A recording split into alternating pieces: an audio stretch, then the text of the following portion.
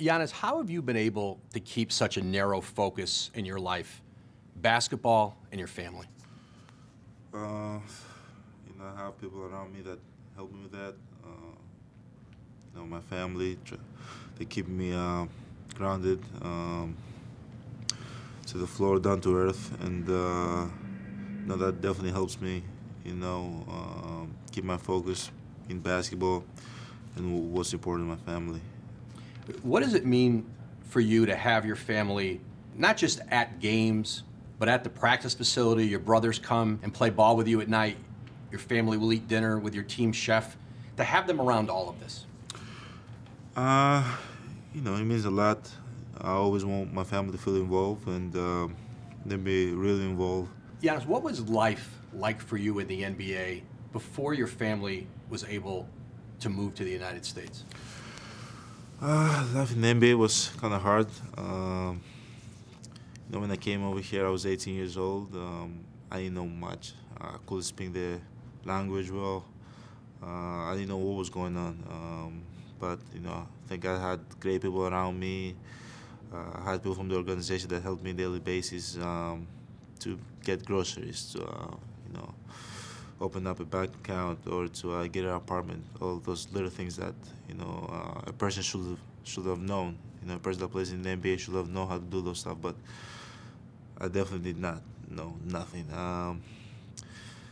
It was kind of hard. I grew up with my family. I never left the country before that, prior to me getting drafted, and just not having my family around, it was the first moment was tough. Did that time really drive you into work and being in the gym and just spending your time that way because you were lonely? Yeah, I had nothing to do. I was in the gym all day. I was sleeping in the gym. I had nothing to do. Like, I was going back home and I couldn't even watch TV. I didn't know how to work the TV over here. So it made my job a lot easier. Just spending as much time as I could in the gym until my family came around. There's work in the NBA and working at your game and your craft. What did work mean to you when you were growing up in Athens and the kind of work you first were brought up on? Like, it started when we're practicing and we're done practicing, usually work a little bit more, and people look at me crazy and say why are you working more? Because it's a habit that I have since I was a little kid. Because back in the day we had to work until we sold something, until we was able to have money to buy a plate of food, to provide that night with, provide ourselves with food that night. And I think it's a habit that I've had since I was a little kid. It came from my parents. Saw them working every day. So something that stick with me. The time you spent with your brothers on the sidewalk selling sunglasses, trinkets, when you're in the gym now and you're putting in time, do you still think about those days and how far you've come from there? Yeah, there's moments. There's a lot of ups and downs in the NBA, and in the down moments, I always think about where I was, where my family was, and where we are right now, and that this journey has been unbelievable. I would never ever thought that I'd be sitting in this chair right now and living this dream that I'm living right now. But it's all all this that I'm going through right now. It's because of what me and my family went through back then. I think it gets you mentally tough and strong, and it helps you to approach this journey that right now we're going through right now way easier. What's the best advice you've gotten about what it takes to be great in the NBA and how you need to work on your game? The first time I was talking about being great, greatness, I think it would be with Jason Kidd and Sean Sweeney. They told me you got to do it every day. You got to work more than anybody else. Got to take care of your body, and you got to be consistent. You got to want it more than anybody else out there. Giannis, since Mike Budenholzer became head coach, he's instituted lockout days meant to essentially keep players out of the practice facility, a lot of it targeted at you for you to be able to get your rest. Has that worked on you? No, it definitely hasn't worked. I always found ways to sneak in here, and usually in lockout days, the coaches are not here either. So if there's no coach over here, I'll probably work out at my house. I have a weight room over there. I'll find ways to get my work in because I try to always get better. I don't like. I get the philosophy, and the coach wants us to rest and take care of our bodies, but I approach the game a little bit differently. I want to get better every day. How have you had to work through that with your coach? Those two differing philosophies that you guys have on how to treat your body. It's hard. It's hard. He's definitely helped me more. To take take care of my body more serious and taking rest and breaks. But I always want to, work. I always want to do something. Like when I see that, I feel like I'm being lazy, and he knows that. He knows that I want to get better. He knows that I want to play hard, and I want to help the team be great. But I think he's done a great job just sometimes telling me, "Yeah, you got to take a break." When you're not working, do you start to think about, I wonder if James Harden's in the gym right now? I wonder if LeBron James is in the gym, the people you have to compete against. Is that what you start thinking about? Yeah, definitely. I always think about the best players and what the best players in this league do. Like yesterday, I saw a clip of James Harden after the game working out, and definitely when you see something like that, I don't know if someone else think the same way I think, but I want to do more. I want to get to that, level, that James Harden level. That he being able to go out there, score 61 points, and still go back to the gym and have the mentality to get better. So if he does it, I'm going to try to do even more. When you see a player like Harden has 61, that kind of a performance, you're in an MVP race, do you think, okay, tomorrow night I'm going to go out and show something too? No. I think anybody else in my position would probably think that. I just want to be able to go out there tomorrow and try to help my team win and get myself mentally and physically ready for the real games. Giannis, you told the Milwaukee Journal-Sentinel recently, a lot of people say that I can be the face of the league. And lately people have told me that I cannot be the face of the league because I'm not American. I don't have the American culture in me. How much do you think about that? It was a question that they asked me and I answered the question. It's not that I think about it every day. I don't actually. But, I've seen a lot of statements out there that, he cannot be the face of the league. He doesn't have that swag. He's not American enough. Stuff like that. Because of my personality being low profile and do not want to put myself out there as much as other players want to put themselves out there. And what I said is that if I cannot be the face of the league, being myself and do what I do, I'm good. I'm good. What does it mean to you to stay closer or stay true to your Greek, your Nigerian roots? It means a lot. Definitely staying close to my roots, representing both of my countries, means a lot. Previously, a couple of days ago, usually I see a lot of Greek flags when I play, and a couple of days ago I saw a guy holding like a Greek flag and a Nigerian flag out there, and I think that was one of the coolest moments I've ever had playing in the NBA. Just people recognize that I represent both of those, the country, and always try to be true in my roots. That means a lot to me. When you see that, is that something that makes you think about your family, your late father? Are those some of the thoughts that go to seeing something like that in the stands? Yeah, Yeah, definitely. Whenever I see the Greek flag, I always think about my childhood, myself, just being raised and born in Greece. But definitely when I see that Nigeria flag, I know that my parents are extremely proud, and my dad watching from above. I know he'll be with a smile on his face. Giannis, what are you not willing to change about yourself in this league? I'm definitely not gonna change my personality, change who I am. I'm not gonna change for nobody, and not for the NBA, not for the media, not for anything. I know where I came from. I know where I started from. I know what me and my family have been through. It's something that I take pride.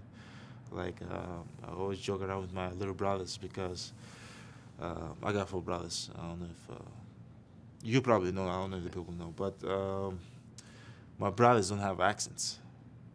I'm the only one that have an accent when I talk, and they always, joke around, make fun of me that when you gonna change your accent, when you gonna start talking a little bit more, Americanized and no accent. I'm like, nah, this is who I am. I take pride of who I am. I take pride of what my family did, and that's how it's gonna be. A lot of stars in the NBA have a lot of close relationships, very public close relationships with people they compete against. Why don't people see that from you?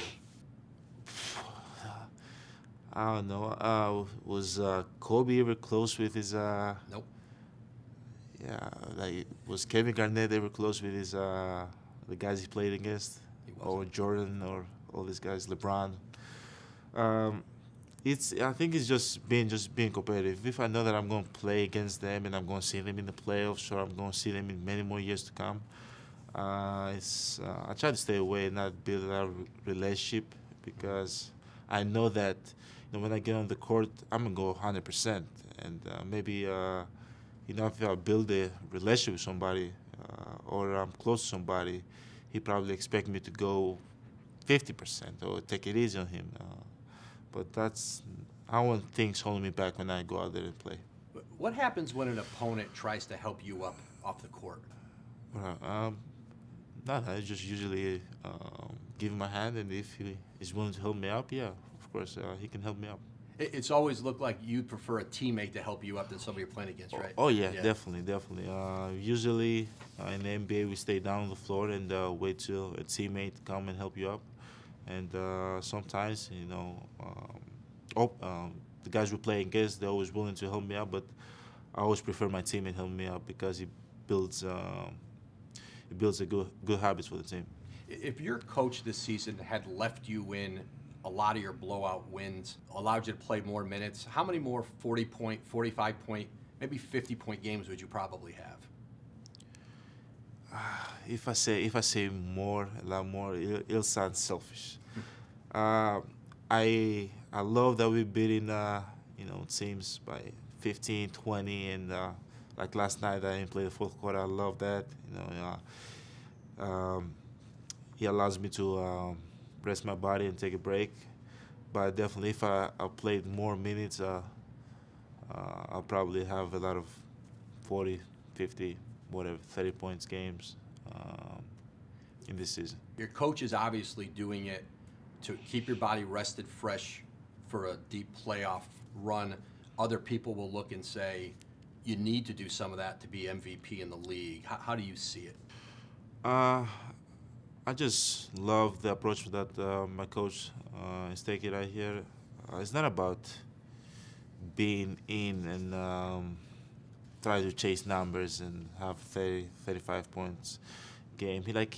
He can do that. But he's trying to prepare me for what matters the most, and being ready for the playoffs. And because at the end of the day, there's a bigger trophy down in the end of this road that's waiting for somebody to take. And I love the way he make me rest at the end of the games. How do you think people should judge a most valuable player in the NBA? What's the criteria people should be using? It's all about winning. It's all about winning. In my opinion, I don't know how the fans go judge it, the media is going to judge it, or the NBA. But in my opinion, it's all about winning. It's all about putting your team in a spot that they can be successful. Giannis, you have a $100 million contract now. You have millions more and endorsements. In a couple of years, you could sign one of those $200 million supermaxes. I don't know. Right? Yes. Why are you so careful with your money? I think I'm careful with my money. Don't get me wrong. I'm not cheap. Like, I spend a lot of money Careful for my is not family. cheap. Yes. Right? Because a lot of people think that I'm cheap, but I'm not. I spend a lot of money in my family, but I'll spend money on myself. But I'm just careful with my money because I know the value of money. But a lot of people out there think that a lot of NBA players just spend their money and blow through the money, do whatever they want. But the way I grew up and the way that we fought every day and work every day to have money. Even though now I've signed a $100 million deal, I got money from endorsements. I think I never lost that value, of money, and I hope I never lose it. How long were you in the NBA before you would allow yourself to buy first-class airplane tickets back to Greece? I think the first time I bought a first-class ticket was my 4th year in the league. After I signed my contract, my older brother Thanasis told me, "Okay, it's time. Like, we cannot be a city back coach back next to the cabin or how you guys say restroom." The restroom. Yeah, in the plane, and he said we got to move up front, and since then, whenever my family flies or we fly, I always try to get in first class tickets. Would you get exit rows at least? Back then, I tried to get exit rows, but if it wasn't available or if they charged me more, I wouldn't. I'm not gonna lie to you. I was trying to save my money because, when you're a rookie, you never know what's gonna happen. You might get injured and never sign a contract. You never know because you have an opportunity to make some money your first couple of 2-3 first years in the league. So you gotta take advantage of that. You might. What I was telling my family every day back then, when we were talking, they were telling me, "You're gonna sign a contract in the next year." I'm like, I know, but I gotta stay healthy. I gotta do the right thing. And you never know, knock on wood, what can happen tomorrow. So now that we have this money that I'm making right now, we gotta make sure we can have it and for the long run, we can have it for years. And I was trying to save and make sure that it wasn't just money that we just blew. It was money that I can provide for my family and provide for my future family also. So that's why I wasn't spending my money anyhow. When you were selling sunglasses, the trinkets on the sidewalk in Athens, how much would you have to come up with in the course of a day to be able to go buy groceries? It was different every day. Usually, our rent was probably like 300 euros. So we had to sell enough to pay that rent. And after that, we went out and tried to sell. And if we had to sell like $10, $15, we just went home, get some food, and eat. That was it.